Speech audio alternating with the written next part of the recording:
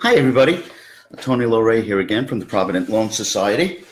Today I want to talk about a topic that's near and dear to my heart, diamonds. And it's a big topic, and there's a lot of different parts of this topic, but I'm going to focus on one thing specifically today, just to let people know what is available out there in the diamond market.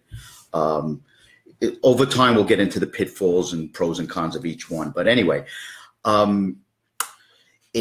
two things brought this conversation to my attention. One is that there is a new commercial out there by the Diamond Council called Real is Rare, telling you the difference between, or explaining to you that there's a difference between natural diamonds and synthetic diamonds. And that's one of the things I want to make you aware of. The other thing is that here at the Provident, we train I consider my appraisers to be professionals. They're a little bit more well-trained than most in recognizing diamonds and grading diamonds, and I consider them to be professional appraisers. And what I've come across is the fact that some people bring us diamonds and don't know, or were not told, or didn't understand that these diamonds were enhanced, as they call them, in a certain way. And they're surprised to find out from our appraisers many times that they even own this item, and that they didn't realize at the time of purchase.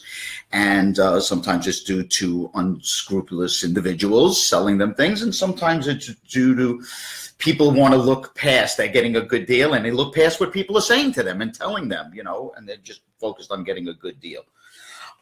So just to let you understand, there are now a prevalence of synthetic diamonds out there. So you can actually search and buy a synthetic diamond. Now, a synthetic diamond meaning that it's a man-made, laboratory-created item that has the same optical and physical properties as a real diamond, okay? And, of course, these are going to cost you much less than half in most cases of a comparable natural diamond. Now, these have been around for a long time, but it's just recently that they are commercially viable, commercially profitable. They used to be heard of synthetic diamonds for commercial applications as far as industry, but now they're making them large enough, big enough quality-wise to be sold as an engagement ring, let's say. Synthetic being different than synthetic being different than a simulant. Everybody, or most people, know about cubic zirconias. That were something that was created to look like a diamond. And over the years, of course, things like rhinestones and white sapphire and even glass were put into rings just to make them look like diamonds. But here we're talking about an item that is the same. If you look at it, it's going to have all the same properties as a diamond, and only a trained laboratory can distinguish the difference. But more what you're going to encounter is what we call these enhanced diamonds, which are diamonds that had some trouble, whether they had certain types of imperfections or flaws, as you would know them, inclusions to us in the industries, or color defects that were somehow modified or enhanced again to either eliminate or mask those things. The most prevalent ones are what we know as fracture filled, whereas diamonds that have external imperfections, where they develop material and processes where they can fill them and mask them. So they were there. They don't eliminate the flaws, but they make them look better. There is what they call laser drilling, which again, by a mechanical process, was able to find certain types of imperfections and not remove them, but make them look better, make them appear better to the naked eye, and thereby making the stone more visually appealing and more sellable. More recently, there is a process called HTHP, which is high temperature, high pressure, which will take a diamond of dubious color, and with this process, improve the color, or attempt to improve the color anyway. And whether you know it or not, the better the color of a diamond, the more expensive that diamond becomes. The problem here is that for the lay person, it's impossible for you to detect that unless you're a professional. It's impossible for you to detect that.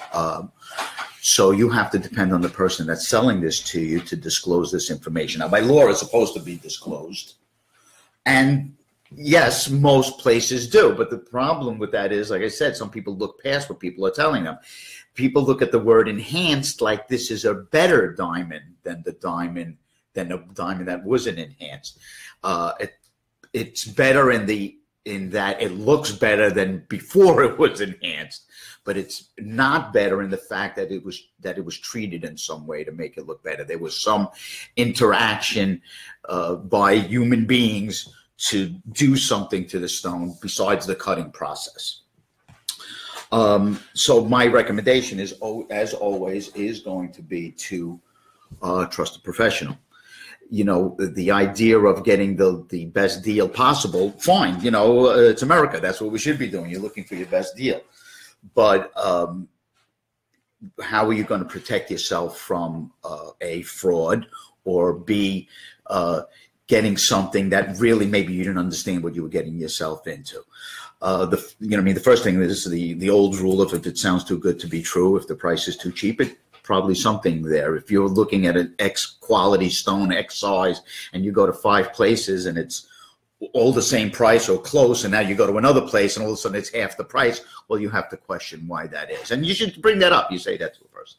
But anyway, the focus of what I'm going to tell you is please try to deal with a professional, with somebody you look up their reputation. I mean, you wouldn't use a doctor without looking up what their qualifications are, whether it be a pawnbroker or a jeweler. You should see what their reputation and what their qualifications are and how professional they are.